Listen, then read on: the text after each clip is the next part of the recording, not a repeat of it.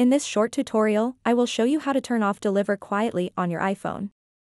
The Deliver Quietly option allows notifications from specific apps to be delivered silently without making any sounds or displaying banners on your screen. However, if you prefer to receive all your notifications normally and want to disable this feature, follow these simple steps. To get started, open up the Settings app on your iPhone, scroll down a bit, and tap Notifications. After that, scroll down, and you'll see the app list. As you can see underneath some apps, it says Deliver Quietly. So to turn it off, tap on a specific app. For example, let's say I want to turn it off for the Amazon app. What you want to do now is enable lock screen and banners.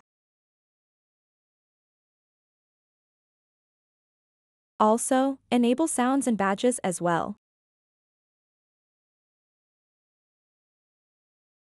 So that wraps up this tutorial. If you have any questions about this whole process, please let me know in the comments section below. And if this video helped you out, please give it a big thumbs up and subscribe to this channel for more tutorial videos like this one. Thank you so much for watching and have a good day.